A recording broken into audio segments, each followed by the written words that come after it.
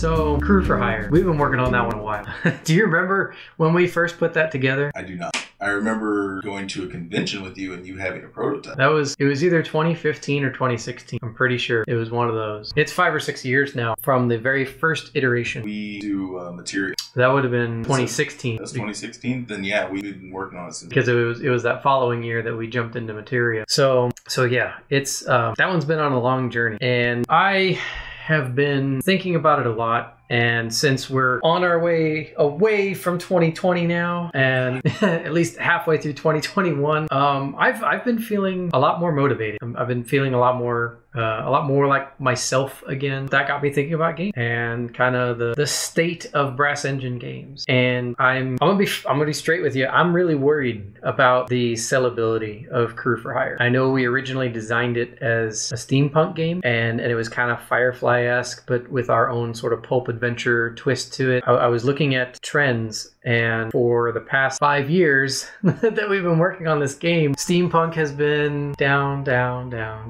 less and less. And even though we have like this, we asked for people's likenesses and stuff, and I know we were going for like a community angle around it, and honestly, it just seems like we're going to run into a lot of unforeseen issues with using people we know. Well, not only that, but with the lost engines last year, it really seems like most. So all in all, like I know we did the math before to make this game with the components that we were talking about and get it printed. Like we're looking at $25,000-$30,000, and we've never run a Kickstarter that big. No. So, I mean, there's companies that run Kickstarters that are like hundreds of thousands of dollars, but we're not those guys. So I was thinking, what if we take the mechanics that we worked on with Crew for Hire, because we know it works, people play it, people have fun with it, and it's just a system. What if we take that system and just put a different skin on it that we know is going to be more sellable, or more accessible to a wider audience that will look at it and go, yeah, okay, I've heard of that thing. Let's get into it. Give it a facelift. Yeah, I'm down. So I had two ideas. One being straight up science fiction, aliens, spaceships, and a galaxy instead of just the world, locations to fly around, and being different kind of alien species all trying to accomplish missions. Basically the same game, just aliens and ships. And then my other idea was cyberpunk, where it could all still be Earth, but it's not a steampunk Earth, it's a cyberpunk Earth. And then we try to figure out how to translate all of our steampunk elements into cyberpunk elements.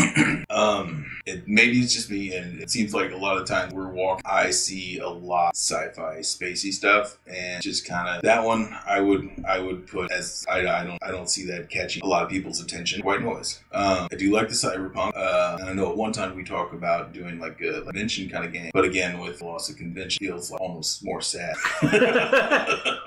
I mean, maybe people will be like, oh, I'm missing conventions so much, let me play a board game about conventions. Right. But so cyberpunk seems cool, and I mean it's still got the punk aspect as far as cyber just turning. I mean, technically cyberpunk came before steampunk anyway. I didn't know. Yeah, cyberpunk was a literary genre way before steampunk was, and it kind of feels like cyberpunk is still sort of in the pop culture hive mind. Oh yeah, they're still making video games. Yeah, 2077 just came out last year, and Blade Runner 2049 isn't that old. No. Alita Battle Angel isn't that old, and they're talking about a sequel. I feel like people would know what cyberpunk is and maybe look at it and go, yeah, okay, that makes sense. I mean, and you can say that about cyberpunk, but as far as steampunk, you can't really. Mortal Engines, is that more cyberpunk? Would you say? Mortal Engines is like Steam and Diesel had a baby. Fair. Because it's really neither. It is dystopian, so it's not really steampunk, because steampunk kind of like originally was utopian, and then of course other people got a hold of it and like darker and did that. But Mortal Engines is like more like diesel punk, because it's got that everything runs on gas and fossil fuels, and you have a lot of machinery, but it's not really like clockworks. It's more like kind of why I was engines. like, it's not quite engines. Yeah, it's engines, literally engines.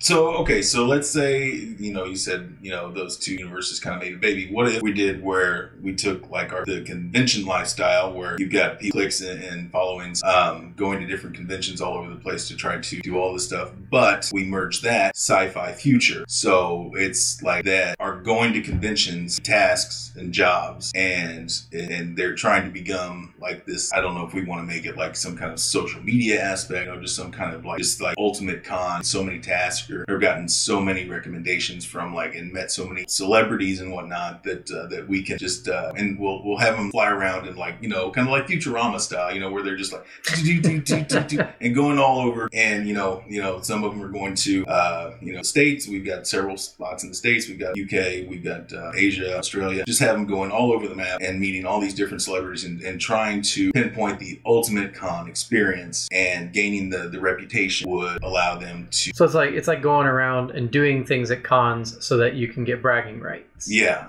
and or like followers on like YouTube or Instagram or something, just Okay, yeah. I mean, I got to be honest, that's a really weird thing to wrap my head around.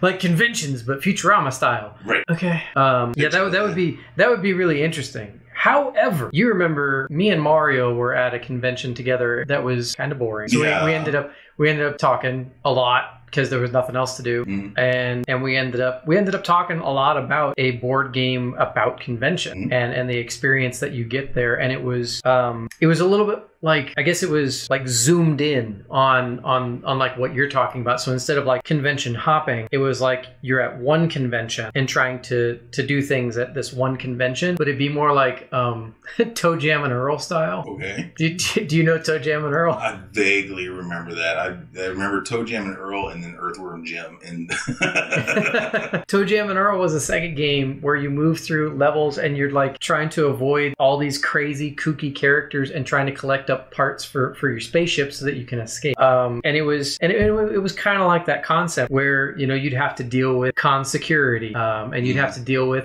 photographers and cosplayers, and you're just an attendee trying to like collect pieces to a certain thing that's like the ultimate collectible or something. Ooh, and we could make the sorry, go ahead. No, you go. Well, I was just thinking it's like one of the detriments, one of the things you have to avoid is like con crush. Oh yeah. Yeah, make sure you got a mask. Yeah. A mask will save you from con crud. No, but we talked about it, and it was a really cool idea, and it wasn't anything that anybody had made before. And I really appreciate the being able to follow the tropes of a convention and follow the humor of those tropes and stereotypes. Whereas the broader kind of convention hopping around the world is like it's a good allegory to what Crew for Hire did functionally, but you kind of miss out on the humor of the tropes, because like you could pick up a job card and it could say, you meet, security, such celebrity, like we could do a play on names, like instead of Alan Tudyk, it could be Alec Tudin, Alec Tudin. And that's all the job card would be, is that you meet that celebrity and you roll the dice for your skill to make sure that it's successful, and success and failure can have each their own little funny blurb or whatever, but if you zoom in on that experience, then you could have lots of crazy outcomes and more than just like one sentence here or there. I don't know, I see a lot of potential with the comic book convention board game that we could save as its own thing with its own mechanics to really serve that concept well. Well, before we put it on the back burner, just curious. So if we did it on the map style where we're at now, so would we make different points on the map, like different booths and sections of the convention? Potentially. It doesn't have to be driven by locations even. Okay. It could be story driven, and just like, we could have a map, but maybe not as complex as Crew for Hire. Maybe it's just a row, like a few rows of like vendor booths and celebrity row, like a grid, because that's how conventions set it up anyway. Right. And then being able to either move through that,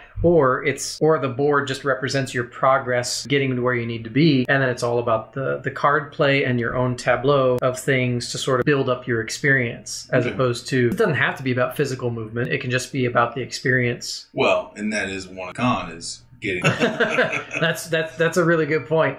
Getting stuck in line and stuff like that. That is a really good point. I think there's a lot more exploring we can do with that concept. So for Crew for Hire, I think it does boil down to science fiction or cyberpunk. I agree with you. I think cyberpunk is a better way to go between the two, because the world building of a fictional universe, when you include how many captains were there? Six different alien species with potentially more that just exist on each ship, flying around to 20 different planets, and each planet has to have its own history, and every job has to have details. Like there's a lot to making it just straight up sci-fi fantasy or sci-fi epic. Cyberpunk seems a little bit more easily translatable since because like steampunk you have automatons, cyberpunk you have artificial intelligence, you have captains and crew, cyberpunk you have agents and like mercenaries and gangs. I guess this means Crew for Hire is going cyberpunk. Agreed. Okay, now we got to figure out how.